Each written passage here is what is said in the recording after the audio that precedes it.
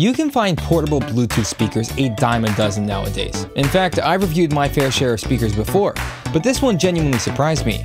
Yo guys, it's Luke, and this is the Divoom Timebox-Evo. What has gotten into me? It's like I'm in some dream when I look at you. Yeah, you. And I'm giving high fives out for free to everyone I see, just cause I want to. Starting off with the unboxing, the Timebox-Evo comes in a nice cardboard box which includes some documentation and a micro USB cable for power. It's simple packaging, but it doesn't feel cheap. Okay, so by now you have probably noticed that this isn't your ordinary speaker. In fact, if any of you are fans of retro pixel art, then you will love this. Starting off with the speaker, it has a 256 LED panel on the front that allows you to do a variety of different things, some of which includes pixel art, games, visualizers, and a whole lot more.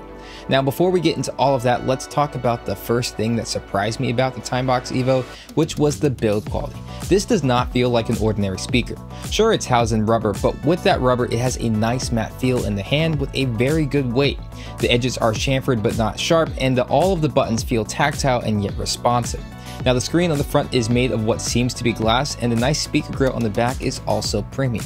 One thing to note, there does seem to be a plastic screen protector on the front of the glass, which is easy to miss, but if you don't want to scratch the screen, you can leave it on.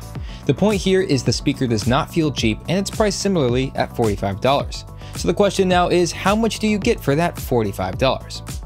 Well, if we're talking about the sound from the speaker, unfortunately, not a lot. The sound produced is alright. It's a bit heavy on the treble end, and while the highs come in crystal clear, mids are pretty flat and the bass is definitely lacking. Now, if you change things on your EQ on your phone, unfortunately you can't push the bass anymore as it becomes distorted. Now, do keep in mind this isn't a bad speaker per se, but it's nothing amazing. If you're just going to use it simply to amplify your phone speaker, then it will do the job just fine.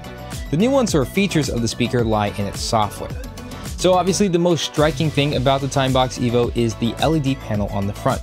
It's made of 256 individual pixels, and Divoom claims it can display about 16 million colors, which I can't really verify, but colors are rich and saturated, and the overall display looks good. Where the Timebox-Evo specializes is in the smart capabilities. Now, like I said earlier, if you're a fan of Super Mario or Mega Man or just retro stuff in general, then you will appreciate this speaker.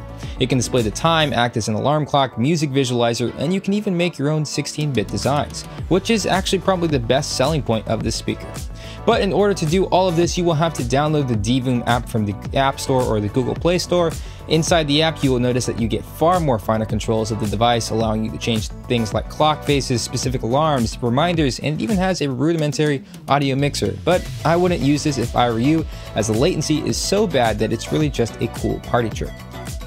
Now, on the main clock app, you can select up to 4 different things to rotate on the display, like the weather, temperature, and even calendar invites. You can also enable notifications on the speaker, and it will flash the type of notification when you receive one on your phone, which is also pretty cool.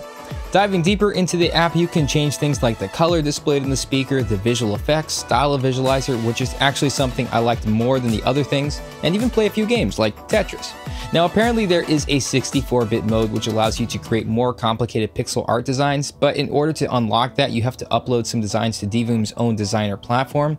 To be honest, I found this a little ridiculous as it requires some additional work to unlock the full array of what you can do on this speaker, and I would have really liked to see it come as a default. Now, although Divoom claims this is a smart speaker, there is no Amazon Alexa or any other assistant-related program built in, which we've seen in similar price speakers, so that's something I definitely would have liked to see as well. There's a whole bunch of other things built into the software like a voice recorder, changer, and smart sleep aid, but to be honest, I really didn't use these. Don't get me wrong, they work fine, but they're not the selling point of the speaker. Other than that, the Timebox-Evo is pretty solid, and it definitely stands out against the norm. As far as battery life goes, it's pretty normal. Divoom claims up to 6 hours, which seems about right. I didn't notice any specific battery life drains when the screen was on and playing music, or when it was just on with no music. So who is this device geared towards? Again, I think it's geared not to audio folks, but to people who enjoy retro themed tech. The nostalgic feel is definitely present and part of the charm of this device. In fact, when I showed it to other people, they were pretty impressed. Is it a great speaker? No. Is it a cool piece of tech with some pretty cool features? Yes. So is it worth the $45? Well, if you're going to use it as a speaker, probably not. But if you want a cool retro themed LCD with a speaker attached, then probably. As a creator, I will probably just use it as a complimentary desk gadget.